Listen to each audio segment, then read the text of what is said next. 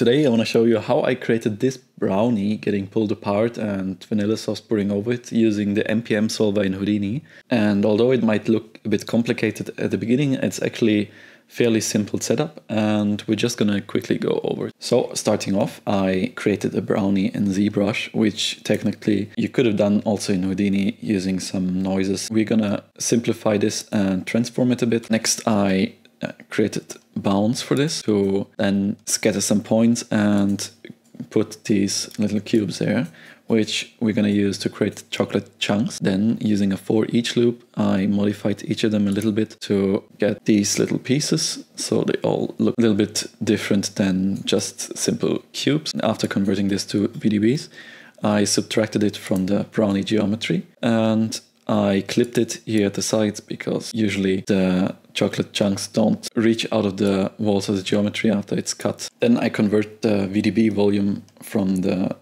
brownie geometry to MPM source points. And I use a chunky preset, which I modified a little bit. I played with the stiffness to get something I wanted. And to create this natural effect of the brownie breaking apart, I use this expression here to create a little noise that breaks this up into little pieces. And what we also need for this is the little chocolate pieces. So we also have the chocolate pieces here from the VDB. We convert them also using an MPM source, and I set the preset for this to vicious so that they are treated as like warm melted chocolate pieces inside of the brownie geometry. Then for the sauce getting poured over it, I use a simple spiral which I transformed over the brownie and I noised up a little bit for a more organic motion, and I carved it so we only have 1 point. And then using a copy to points, I have this sphere animated over the spiral. Of course, I add a velocity attribute, give it a name, and then we convert it using an MPM source. And if we look at it, we have the emission type set to continuous between the frames 117 and 336, so that it only emits between these frames and it continuously emits. Also here I use also a vicious preset. I turn down the viscosity a lot to give it a little bit more flow. And then we just merge all of the sources together and feed that into the solver. For the collider, I animated this geometry here, which I originally intended to be a fork, but I ended up leaving the fork out because it just didn't look that nice. So I just have the brownie getting pushed apart by the proxy geometry of the fork, which is this little bend cube here. Since we only have a transform, we don't need to deform.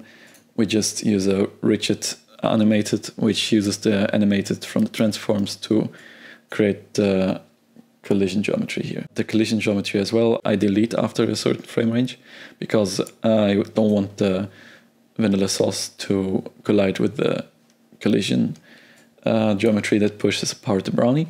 As particle separation, I worked with 0.001, which was enough for my simulation case. It simmed for, I think, about an hour maybe. So it's pretty decent considering the result I got out of it. And after simming, we have the cached version here. The brownie gets pushed apart and the vanilla sauce is getting poured over it. Some things I did change in the solver here is I turned down the time scale to make it all a little bit slower, and I turned up the global substeps here for the emission of the vanilla sauce so that we get a smooth emission. Other than that, you don't really need to change anything here. Since I created everything before Houdini 20.1, I didn't even play with the surface tension, and before opening in Houdini 20.1, I used the method from the MPM workshop, which was published like a year ago when they reintroduced MPM in 20.5. There was an option for the meshing and the UV transfer for the fruit project. I used that, but I have deleted that now because now we have the MPM surface node, which we're gonna get into now. You can of course use the standard VDB meshing like I did here, but since I experimented a little bit, I used the MPM surface node here, which gives me a lot more detail, as you can see. And for this one, it's pretty simple. You just use the neural surface here, which is also new in the 20.1, and the smooth preset. You can play with the other presets. It's depending on what kind of surface the model was trained on. I cached that for the vanilla sauce to render it. Then what we have here is the brownie. So I isolate the brownie points. And as you can see, we have this nice breakup because of the stiffness noise. And for the brownie points, we need the original brownie with the UV texture, as well as the simulated brownie, which we wire in the first input. And then what we can do is we can use the polygon mesh tab here and source from the rest source model. We can source the UV attribute and transfer it, and you get this really nice transferred UVs, which works really, really well. Like before that, from the Fruit Smash project, there was a pretty decent setup already, but it was a bit complicated if you wanted to set up this every time you do this meshing. And now you have everything packaged into one simple node, which you can tweak all the parameters here.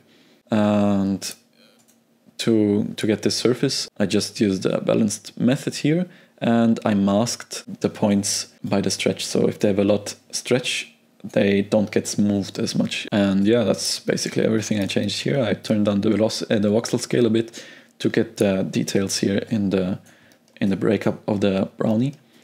And after that, I used the partial setup from the meshing, from the surfacing and UV transfer before. You just isolate the points that have a high stretch value, and we create a mask from that. So if we visualize that, and I use that for texturing a little bit. Of course, I cached that and I blurred the mask a little bit more. And lastly, you just need the little chocolate dots. For that, I also use MPM Surface Node, which is just a game changer. And I also created UVs for it just to get a little bit more detail, although here the UVs, you see they are not really perfect. But since I only wanted some breakup in the surface, this was more than enough. After the caching, you get this, which is fairly decent, I would say. And if we go to the stage now, you can see my stage 3 setup. I have 2 camera angles, one close-up and one full shot. Just a simple grid as a background, which is bent. And then we import the chocolate pieces, the vanilla sauce and the brownie. And what we get here is the geometry, together with the background and some lights, as well as the materials I created in here. I used the cop net to create the basic textures, and then I just wired them in Karma materials here. Tried different lighting setups, and what I ended up with is this simple setup here with a background light from here, an edge light from behind to create this nice edges here and here, and then of course a top lighting. If you want the project file, let me know in the comments. I might prep it and put it on my Gumroad. I'll see you in the next one, and bye bye.